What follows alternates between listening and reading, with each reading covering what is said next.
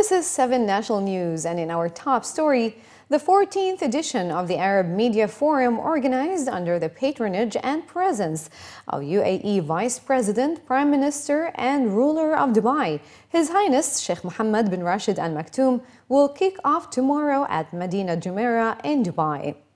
The two-day event, organized by the Dubai Press Club under the theme New Perspectives, will see more than 2,000 media elites, intellectuals, researchers from more than 27 Arab and foreign countries. The forum will discuss a range of new trends and their impact on the Arab media landscape, as well as ways to develop the media industry in the Arab world. The AMF will also host the 14th Arab Journalism Award on the evening of the 13th to recognize journalistic excellence in Arab media and reward winners from 5,008 participants in this edition. The Khalifa Foundation has intensified its relief efforts to assist those affected by the devastating earthquake in Nepal, especially in the areas hard hit during the calamity. The foundation's team distributed quantities of shelter materials, blankets, tents, and foodstuffs to over 4,000 people in the areas affected by the quake. According to a report by Emirates news agency WAM, an official source at the foundation stated that the foundation's team, based in Kathmandu, have distributed the relief aid in 7 villages in the north of Kathmandu, adding that the foundation ordered a convoy of 95 trucks from India to Nepal, carrying hundreds of tons of humanitarian aid to displaced persons whose homes were destroyed in the earthquake. In coordination with the UAE Embassy in India and the Nepalese Red Crescent, the team purchased the humanitarian aid materials from India market to transport them by land to Nepal. Health chiefs in Abu Dhabi have developed a new quality index aimed at driving up standards in the healthcare sector in the UAE capital. Healthcare Authority Abu Dhabi are revealing details of the Abu Dhabi Healthcare Quality Index at the HADS and Middle East Patient Safety and Quality Congress opening today, which, according to officials quoted in local reports, is a comprehensive and transparent quality framework that will be the first in the region. The new index will initially focus on hospitals, but clinics and other healthcare facilities will be added later with the framework to define a uniform set of globally informed standards that will be used to evaluate providers in all aspects of their quality performance. Additionally, officials from HAD stated that the final framework will specify quality standards and performance targets to ensure consistent application by regulators and providers and guide quality improvement efforts in the future. Benchmarks for measuring quality include the standardized mortality rate, timeliness of care, patient satisfaction, and measures of processes. And parents who wish to ensure their children's safety while using public transport in the Emirate of Abu Dhabi can now book taxis fitted with child car seats. According to local reports, the child seats are already available in about 10 family vans provided by the Transad, with residents able to book a family van by calling the Transad call center and placing a special request for the car seats if they are needed. Officials responsible for the initiative also stated that vans drivers would also be educated about the importance and use of the safety seats. According to statistics from the Abu Dhabi Health Authority, injuries are the second leading cause of death in the emirate, with 12% of all deaths caused by road traffic accidents. In addition, these road traffic accidents are the main cause of death among children and are accountable for 60% of child fatalities each year. Previous HAD studies have also found that more than about 98% of children are unrestrained during car trips, and about 20% travel illegally in the front seat. Officials have therefore stressed that the use of age-appropriate car safety seats can reduce up to 80% of all fatal injuries caused by road traffic accidents. They also emphasized the need to dispel the myth that children are safest in their mother's arms when traveling.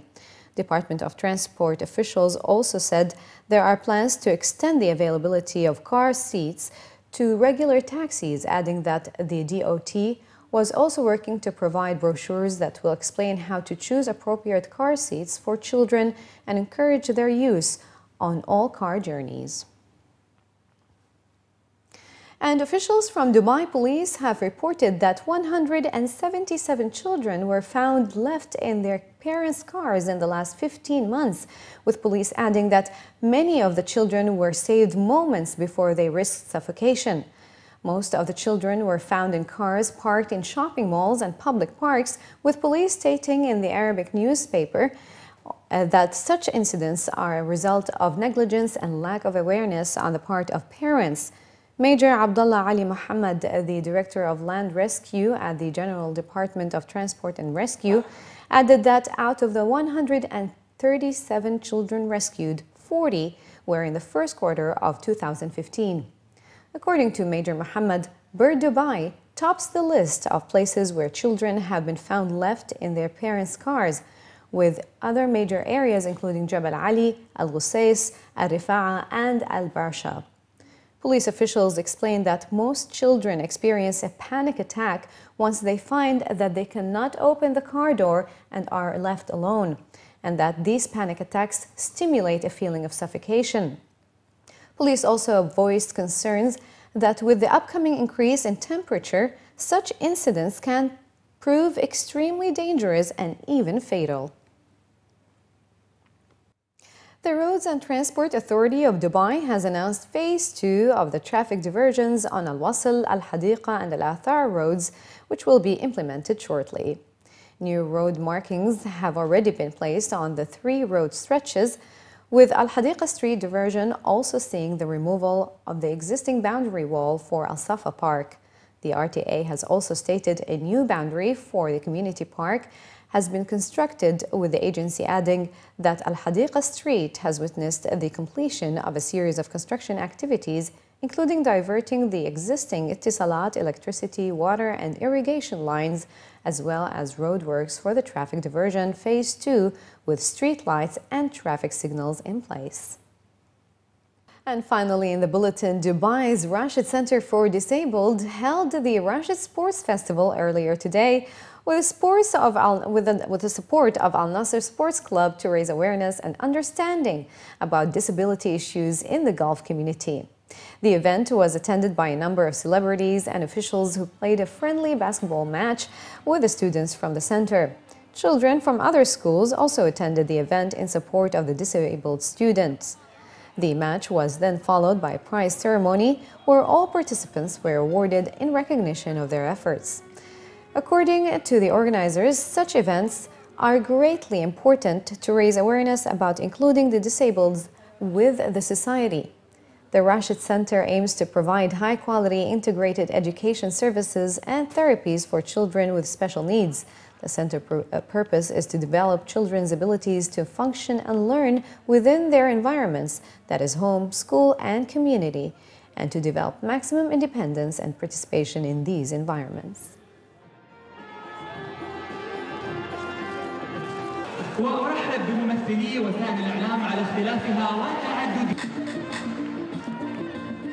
It's not the first time that we do it, but this is the first year that it takes that big scope.